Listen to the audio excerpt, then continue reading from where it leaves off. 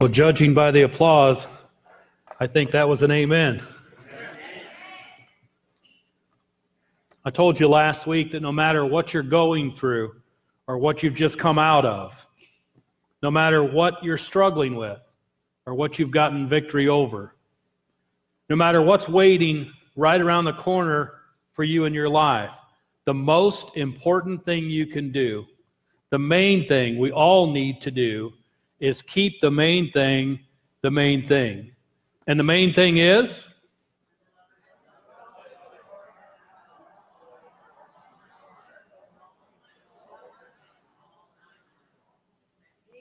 Amen. That was the best I've ever heard. This morning, I want to share with you a life-changing event in the life of the Apostle Peter that forever changed how he saw Jesus and himself.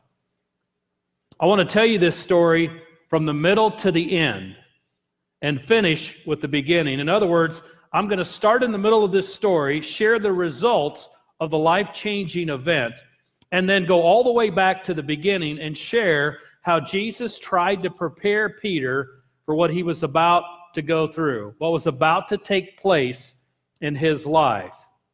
One of the things you're going to notice is that Peter's life, this life-changing event that he went through, affected his belief in who Jesus was and who Jesus said that Peter was.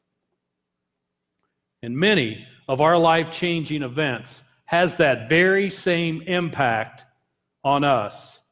Things that happen in our lives can cause us to question whether or not Jesus really is who he says he is. I mean, when you're having to struggle through things and you're up against it and you know that God says, lo, I will be with you always. There's times when you're walking along in life that you question that, right? I mean, when you're wondering, Lord, if you're always with me, then why do I feel so alone right now? Well, life-changing events has that kind of effect on us. But more often than anything, the effect it has on us is we begin to question, am I who he says I am? I want us to start by thinking about the worst moment in Peter's life. When Peter denies Jesus, and he doesn't just do it once, he denies him 3 times. Now, when you look at Peter's highlight reel, the story of his life, you might think that it's impossible for this guy, of all guys, you might think it's impossible for him to do such a thing. I mean, this guy was selected as one of the 12 original disciples. That's a pretty big deal, wouldn't you say? I mean, of all the people, he was one of the 12. He walked with Jesus, God himself on earth. He walked with him for 3 years. He was the only man, think about this, he was the only man besides Jesus who ever walked on water. At the instruction of Jesus, Peter pulled a coin out of a fish's mouth to pay his taxes. Peter did that. At the instruction of Jesus, Peter fed 5,000 men and their families with just 5 loaves of bread and 2 fish. Peter had seen and been a part of countless miracles. In fact, one of the writers of the Bible said that if he wrote down all the things that Jesus did, he wouldn't be able to capture it all. And Peter had a front row seat to all of that. He was at the Last Supper. Peter was in the room with Jesus the very last time he ever broke bread with people before he was crucified. Jesus himself told Peter that God was going to use him to build his church, and as a matter of fact, Peter gets a new name and a new identity by Jesus. Simon, if you remember, was his given name, and Jesus renamed him Peter. And that name and that identity came with it an amazing responsibility that over time would be a blessing to all mankind. Now listen, if that's not a highlight reel of somebody's life, I don't know what one would look like. But even after all of that experience, and now think about your life, all those experiences you've had with God, after all of those experiences that Peter had, all that time with Jesus, all of those moments that he encountered the glory of God, all that confidence in who Jesus was and who Jesus said he was, Peter still messed up. And you'll see that when he messed up, he began to doubt that Jesus really was who he said he was, and that he was who Jesus said he was. One of Peter's strengths was his bold personality, and I think that's part of the reason why Jesus called Peter in the first place, because he was the kind of guy, as you can imagine, he was the kind of guy that would take charge. He was the kind of guy that would move quickly, that would act with passion. He would be the guy that would take things Jesus called to him to do, and he would do it without reservation. And you know, some of you in this church have that same kind of leadership ability. And I love having those people on my team. And no doubt, Jesus wanted this kind of personality on his team. The problem was, Peter never learned how to put a governor on his gift. In other words, he never knew how to dial it back or slow it down. He never learned how to guard his strength. And unguarded strength is a double weakness. In fact, nothing can get you into more trouble than your strengths. We've got to learn to guard our strengths, because Peter was unwilling to accept. He was just not in any way willing to accept the possibility of falling down. And because he wasn't willing to accept that possibility, he wasn't prepared for the opportunity to stand up when he could. When we can admit that we're prone to failure, that our strengths aren't strong enough to save us, we can find the power to live righteously through Christ. After the crucifixion and burial of Jesus, a few ladies go to the tomb, and most of you know this story. We read it and hear it every Easter. When they get to the tomb, they see that there is no longer a body there. And an angel says to the woman in Mark chapter 16, verse 7, "Now go and tell his disciples." The angel wanted these ladies to run off and tell his disciples that Jesus is alive, he's not here. But I want you to pay attention to this. Go and tell his disciples, including Peter, that Jesus is going ahead of you to Galilee. You will see him there just as he told you before he died. Now notice that the angel singled out Peter. I believe that it was because Jesus wanted the message to be crystal clear that Peter was still a part of his plan. You can almost feel the heart of God, of what God was trying to say through those two simple words, including Peter. It's as if he was shouting, "Peter, I know you blew it. I know you messed up, but I am not done with you. I want you to meet me in Galilee, and if you're going to get there, you cannot stay where you are. So get on your feet, and in the grace, the power, and the love that I just died for you to have, get moving. Get back up." I believe somebody here this morning needs to hear this. God's telling you to get back up. He knows you fell. He says that the righteous fall 7 times and they get back up. The righteous fall. Did you hear that? The righteous fall. That's the best of us, the cream of the crop, those that are on the top shelf. We fall. But we get back up and we stand in the righteousness of Jesus. And once you're standing in that righteousness, then get back to what I called you to do. Because I really am. Peter, believe it or not, all of you that have fallen, God's saying the same thing to you. I really am who I said I was.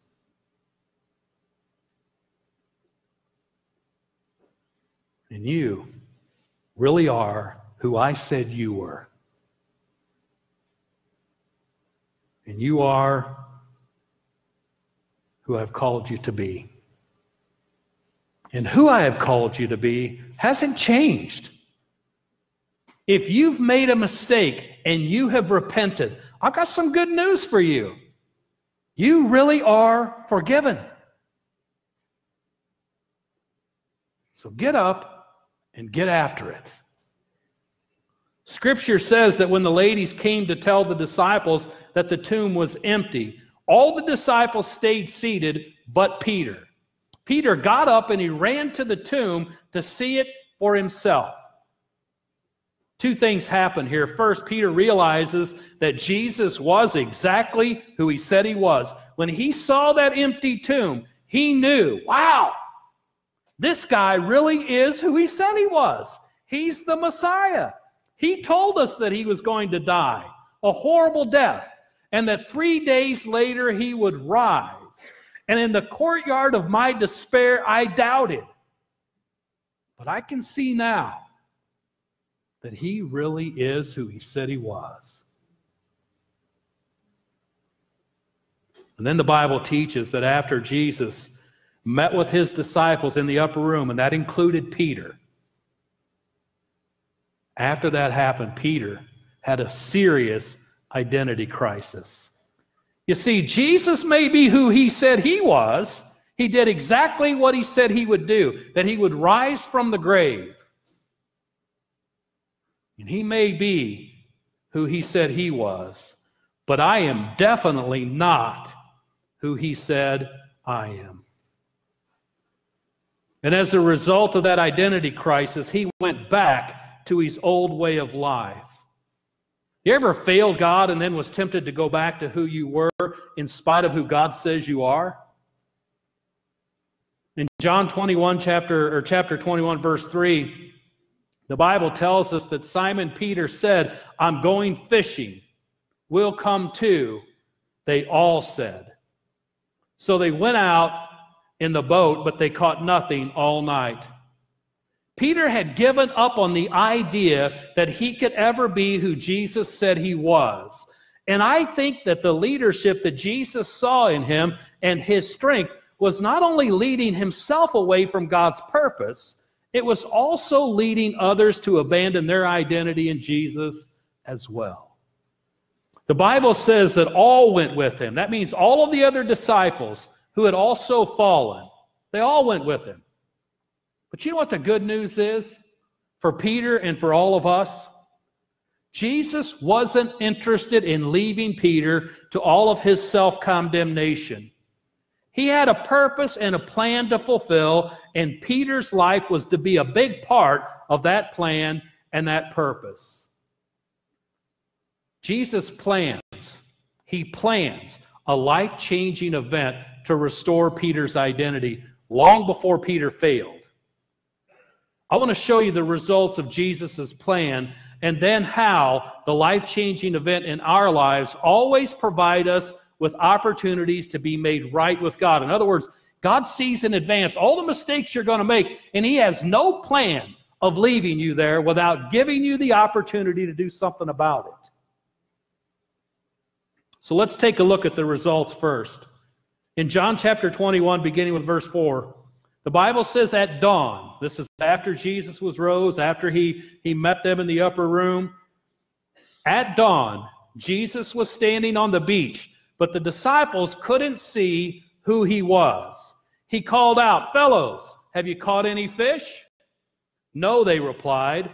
Then he said, "Throw out your net on the right-hand side of the boat, and you'll get some." So they did, and they couldn't haul in the net because there were so many fish in it. Then the disciple Jesus loved said to Peter, not to everybody else. Notice how God purposely and intentionally does this. This disciple says to Peter, who happens to be their leader, who happens to be the one who led them back to their old way of life, he says to Peter, "It's the Lord." And I don't know if he shouted that or if he just kind of whispered it. It's the Lord. When Simon Peter heard that it was the Lord, he put on his tunic, for he had stripped for work, jumped into the water and headed to the shore. The others stayed with the boat and pulled the loaded net to the shore, for there were about 100 yards from shore. When they got there, they found breakfast waiting for them. Fish cooking over a charcoal fire and some bread. "Bring some of the fish you've just caught," Jesus said. So Simon Peter went aboard and dragged the net to the shore. There were about 153 large fish, and yet the net had not torn. "Now come and have some breakfast." Jesus said none of the disciples dared to ask him, "Who are you?" They knew it was the Lord. Then Jesus served them bread and fish. This was the third time Jesus had appeared to his disciples since he had been raised from the dead. Let me ask you something. Have you ever had one of those meals where it's just a little bit awkward? I mean, because you and your friends or your family is sitting there and there's this huge elephant in the room. Everyone knows there's a thing, but no one really is talking about it. In fact, the scripture seems to imply that they ate the whole breakfast without talking about the thing. You can imagine the tension has got to be deep. And then sure enough, when they finish eating, Jesus himself breaks the silence. He's not talking to anybody else but Peter.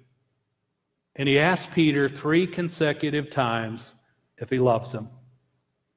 John 21, beginning with verse 15. After breakfast, Jesus asked Simon Peter, "Simon, son of John, do you love me more than these?" "Yes, Lord," Peter replied, "you know I love you." "Then feed my lambs." Jesus told him, "Then feed my lambs," Jesus told him. Jesus repeated the question, "Simon, son of John, do you love me?" "Yes, Lord," Peter said, "you know I love you." You know, every time Peter said, "you know," then what he's doing is identifying, Jesus, you really are who you say you are. You know all things. You know that I love you.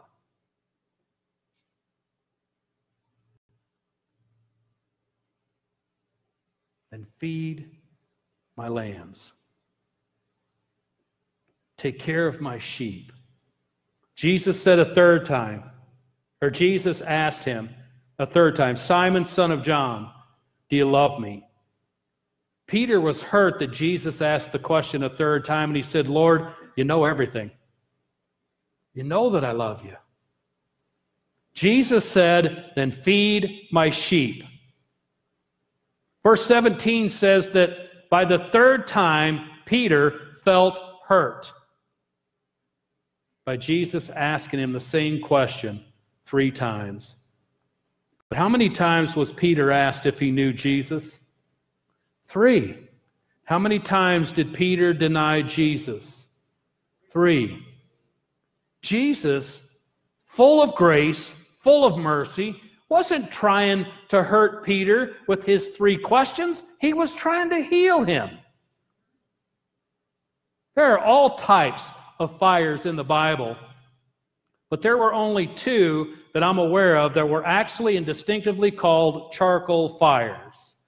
One was the fire around which Peter himself denied Jesus. In John 18:18, the Bible says, "Because it was cold, the household servants and the guards had made a charcoal fire. They stood around it, warming themselves, and Peter stood with them, warming himself."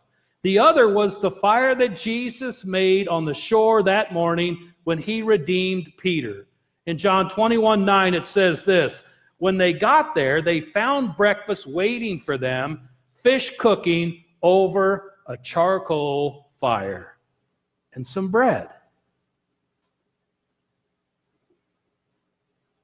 You ever done something that was wrong? And every time you're in a certain place, every time you see a picture of something or maybe even a smell of a certain fragrance, and you're suddenly reminded of your past failure. Well, I think we all have those triggers somewhere in the recesses of our mind, and most of them still greatly influence our identity, and oftentimes hinder us from believing that we really are who he says we are. Well, Jesus wasn't going to let this be a problem for Peter. I think this could be the very reason that Jesus resets this scene of Peter's denial. It's in this place that he chooses to restore him. Think about this. What could have forever been a reminder of Peter's greatest failure was reclaimed right then and there by the grace of God. And from then on, every time Peter would stand around a fire, and that would probably have been something that was daily, every time he would stand around a charcoal fire, it would have been a reminder of the shame of his past. But rather than a reminder of the shame of his past, God allows it to be a reminder of his grace in Peter's life. Stay with me on this. Because of God's grace in Peter's life, that daily fire that would have been something that he would have been warmed by, fed from, and even shared fellowship with others around, would not be a fire that constantly reminded him of who he was. But instead, it would be a fire that would remind him of who he is. And what is that? He is forgiven. He is loved. And he is restored. And every time he's sitting around that fire, he's reminded of what God had done in his life And in spite of where he came from, in spite of who he was, this fire now in Peter's life represents who he is. When you read this story, you'll notice that Jesus never one time mentions Peter denying him. Not one time. He never even brings it up. You need to understand this. Jesus doesn't point in condemnation to our past. Instead, he points with compassion to our future. John 3:17 says, God sent his Son into the world, not to judge the world, but to save the world through him. So I have a question for those who may feel disqualified. Who disqualified you? Who took you out of the game and put you on the bench? Was it Jesus or was it somebody else? Listen, the voices of guilt and shame will whisper in your mind and make you feel like your calling has been sidelined. Your negative thoughts will say to you, they're never going to listen to you again. You never are going to have any real authority. No one's ever going to trust you. And every one of those thoughts are dead wrong. You can have the same kind of life-changing event that Peter had with Jesus. You know what you need? There's only one thing. The only thing you need, the only thing you have to do is accept his invitation to breakfast. Just have some breakfast with him. In Revelation 3:20 and 21, Jesus says, look, I stand at the door and knock. If you hear my voice and open the door, I will come in, and listen to what he says, I will share a meal with you together as friends. Those who are victorious will sit with me on my throne just as I was victorious and sat with my Father on his throne. Listen, believe it or not, Jesus has got your back. He's fighting for you. It was David himself who said, surely goodness and mercy shall follow me all the days of my life. Not just the good days or the days that I get it all right and make no mistakes. Every single day, goodness and mercy are following me around. So it's time to break free from whatever's holding you back and get busy. Get back to what God has called you to do. Start believing that you are who he says you are. God's mercy is made new every morning. That's the glorious result of God's plan to restore Peter, and it can be yours as well. Now I want to take a look real quick at what led up to this kind of encounter with Jesus and how he tried to prepare Peter for it, and more importantly, what we can learn from this life-changing event in Peter's life. In Luke chapter 22, Jesus is warning Peter. He's trying to tell him that he's going to find himself right in the middle of a huge identity crisis. In other words, Jesus is telling Peter that the world he's living in is about to be terribly rocked. Has anybody had their world rocked this week? Something just seemed to pop out of nowhere and challenge who Jesus says you are? Or challenge who Jesus says he is? Well, listen to what Jesus tells Peter is about to happen to him. In Luke 22:31 and following, Simon, Simon, over here. Satan has asked to sift each of you like wheat. But I have pleaded in prayer for you, Simon, that your faith should not fail. So when you have repented and turned to me again, sounds like an absolute there to me, doesn't it you?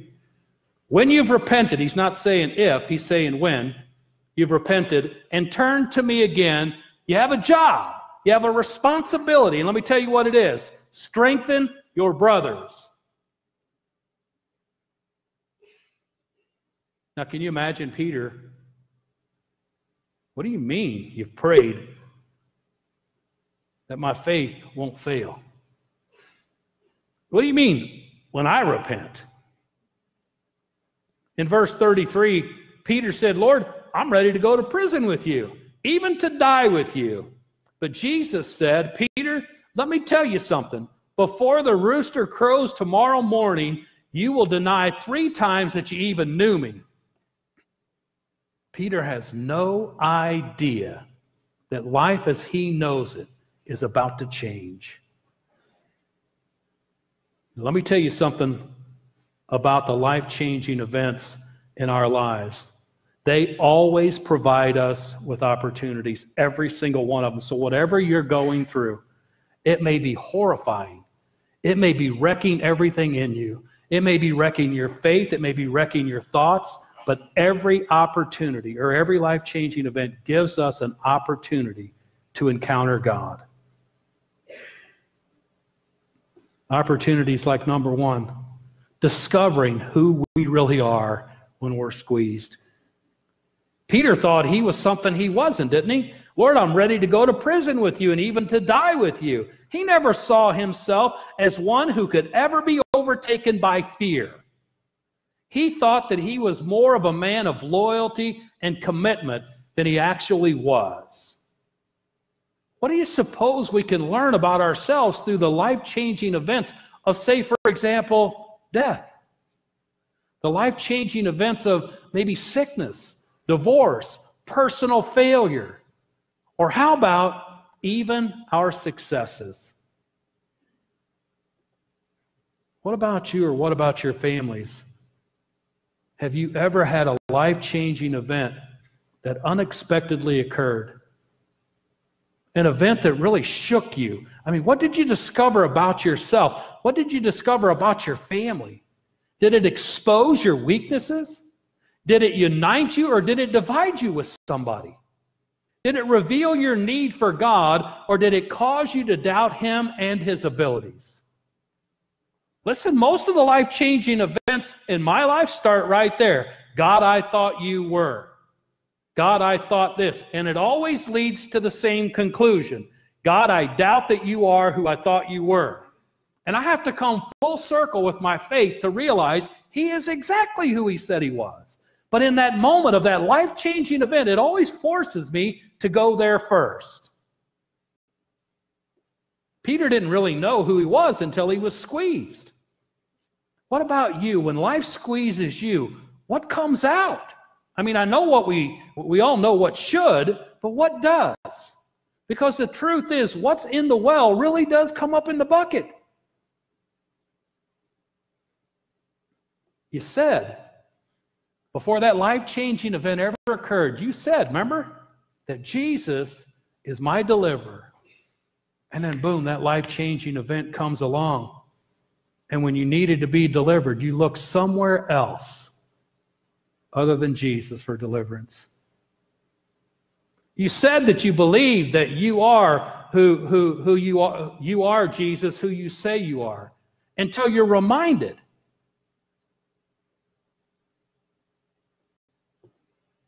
Until you're reminded that your sin has separated you from God. And then suddenly you doubt. You said, many of you, you know how I know this? Because go out in the foyer, to my right, your left, and there's 3 boards over there. And on those 3 boards, many of you have written down, I am who Jesus says I am, and then you wrote something down on that board. So you said, I am who you say I am, until that life-changing event occurs, and then suddenly you doubt if you really are who He says you are.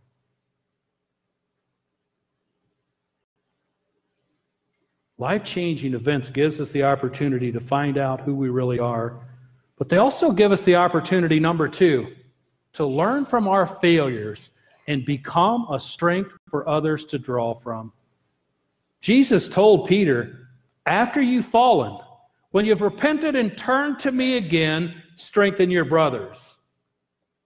You know, no matter how hard you try, you're just never going to get fully prepared for everything this life's going to throw at you.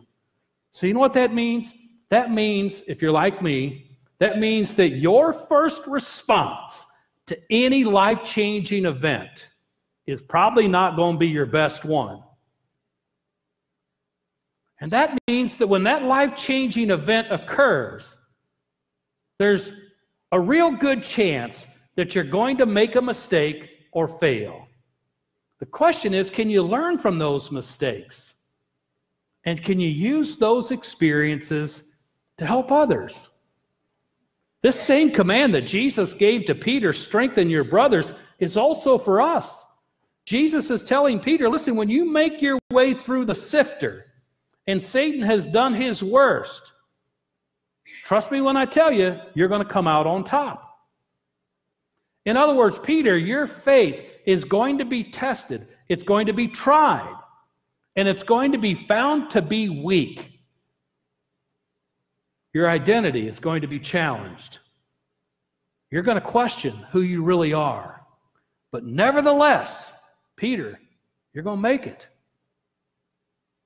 You're going to be okay. Not because of your own power or your own ability, but because Jesus, listen to me, has pleaded in prayer for you.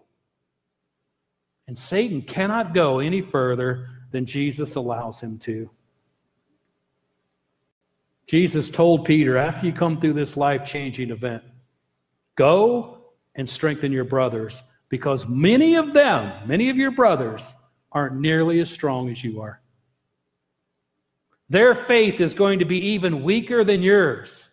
They're going to be running in fear, denying that they even know me.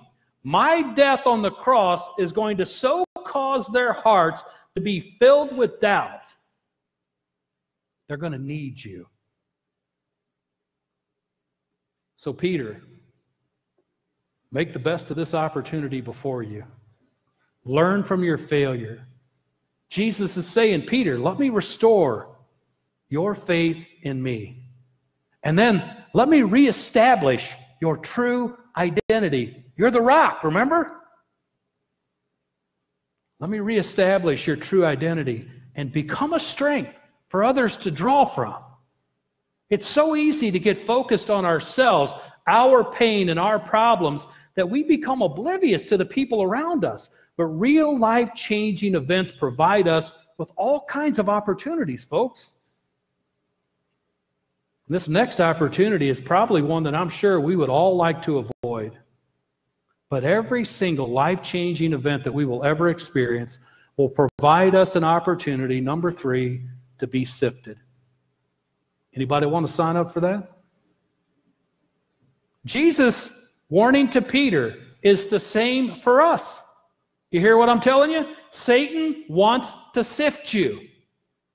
He's trying to destroy all that you are. He's trying to break your spirit. He's trying to destroy your family and rob you of your faith in God. You know, Satan would love to destroy this church.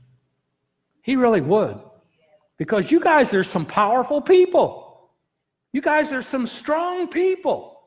And you've gone through the sifter. You've gone through some of the worst. I know many of you. You've gone through some of the worst life-changing experience imaginable. And you've come out the other side having learned from those experiences, and you're standing strong, ready to help somebody else. So Satan would love to tear you down. He would love to destroy this church. He's trying to get you to change your mind right now, to change your direction. He wants you to go back to your old ways. He wants you to leave this way, get off this path. He wants you to stop allowing yourself to be confronted by the Holy One of Israel.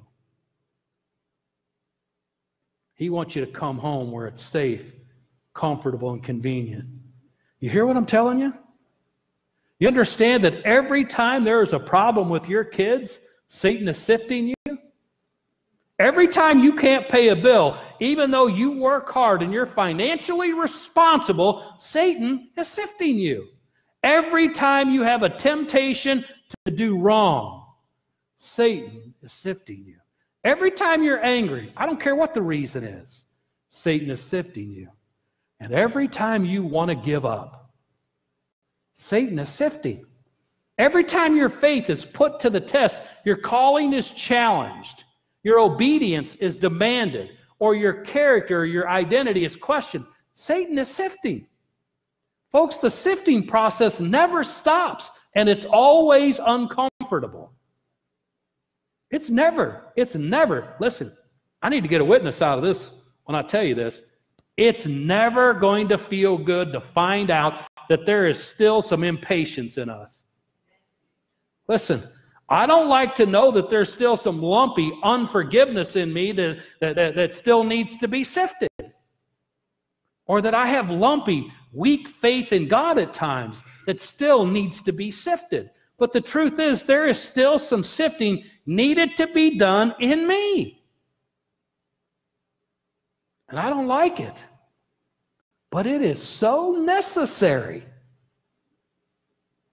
Aren't you glad this morning that Jesus is on your side in the battle for your soul? I mean, Satan tries to sift and destroy us, but you understand that he can never accomplish his mission because greater is he who is in me. And that is Jesus Christ. Amen? Where do you see God at work in your life?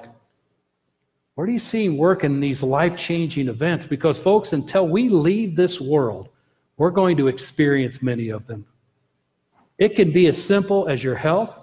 It could be your relationship with somebody, your family, or a job. No matter what it is, we have got to discover some things about ourselves that we didn't know. We've got to really believe that we are who he says we are, in spite of all the other voices. We've got to learn from our mistakes. And we've got to allow Christ to restore our faith and our true identity. And we've got to become a strength for others to draw from. We've got to be honest with ourselves and understand that there is going to be some sifting in our lives. And folks, we've got to look to see where God is at work. You can't overcome Satan on your own. But through the power of the Holy Spirit and the blood of the Lamb, you can. And you'll overcome. Fact is, your victory over sifting, over this whole sifting process, listen, that will become a very significant part of your testimony. And I can promise you, you're going to be much stronger for having gone through that process. And in the end, you're going to be able to help your brothers and sisters. Especially as they face the very same kind of sifting process in their lives to build their faith. You're going to be the ones that come along and say, listen, I know it's tough. I've been there. But if you'll trust God and you'll believe that he really is who he says he is, and you'll believe that you really are who he says you are, when you get through this process, you're going to be so much stronger, so much better, so much healthier, and so much wiser. Every life-changing event you'll ever face has the ability to suck the life right out of you. All of us are being sifted. But you know what I know for sure? Not all of us at the same time. So those of you who are being sifted right now, you need to allow those who have already been through the process to strengthen you, to help you keep your faith in Jesus. As I close this morning, let me ask you, through your life-changing events, have you discovered just how vulnerable you really are?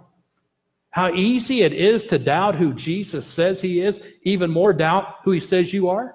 Remember Peter? I told you how strong he was. He was the very leader that Jesus chose.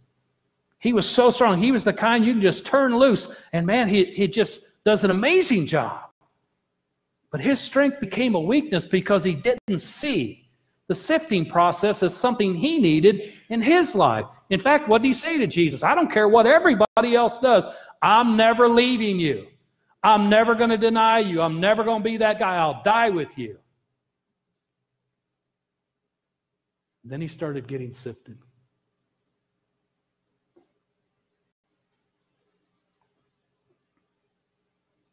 Every life-changing event will give you an opportunity to discover who you really are when you're squeezed. Learn from our failures and become a strength for others to draw from. To be sifted and to see where God is at work is a process we're going through whether we like it or not. To all of those who have given up on the idea of ever being any more than you are right now. This morning, your faith is wrecked. Your identity is wrecked. You're not sure who to believe in or who you really are. Jesus is standing at the door of your heart right now, and he says to you, if you hear my voice and you open the door, I will come in and I will share a meal together as friends. During our time of invitation, would you come and seize the opportunities afforded to you this morning? Come and have lunch with Jesus. Come and claim God's promises to renew your strength, your faith, and your true identity. Would you stand with me this morning as we pray? I'm going to ask our counselors to come. And as they make their way down, some of you have gone through the sifting process, and you are so raw, so vulnerable right now. You don't know what to believe, who to believe in. You don't know what to believe about yourself. But right now, God wants to have fellowship with you. He wants to have a meal with you. He has prepared a place for you to come and meet with him, that he might restore you. As God gives you this opportunity today during our time of invitation, would you come? God in heaven, I ask you right now for those that are here that have been bruised, beaten, and battered. God, those that have had their faith shipwrecked. Those that have had life-changing events and they're not sure how to believe in you right now. They're not sure what they believe about themselves right now. God, would you ever so lovingly, with the grace that you've provided to us through the cross, would you draw those people to you? Restore and reclaim for them their identity that they have forsaken, that they have given up, that they've abandoned. Restore them just like you did Peter. If you'll trust God today, he's not going to look over your shoulder and point to what you've done. He's going to look in front of you and cast your eyes upon a future that he has for you. A promise to bless you, to use you, to restore you, and to be in a right, loving relationship with him. Who does Jesus say you are? Before you leave, step out into the foyer to my right, to your left. You're going to see some canvases. Go write down who God says you are. And as God gives you this opportunity while our counselors are here, come and just simply pour your heart out to God as he gives you this moment. Would you come?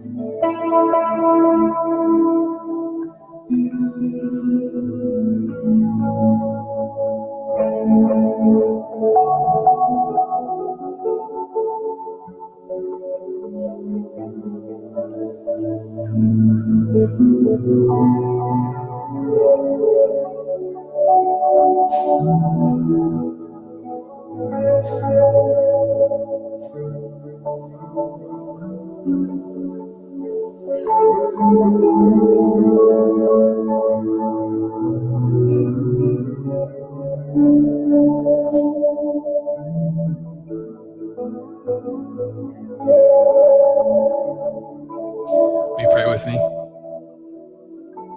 Father, we thank you for this message that we've heard today and a reminder of who we are in you. A reminder of who you are and why being in you is so important. I pray that as we go out, whatever we're dealing with, whatever doubts or a lack of faith or whatever it is, God, that we would keep our focus on you and that the truth of who you are doesn't change and the truth of who we are in you doesn't change either. And so as we're going through these hard times, we would remember your promise that you say you'll never leave us or forsake us, and we can put all of our trust in that, not necessarily on how we're feeling. And it's all in your Son, Jesus Christ's name, that we pray. Amen. You're dismissed. Thank you.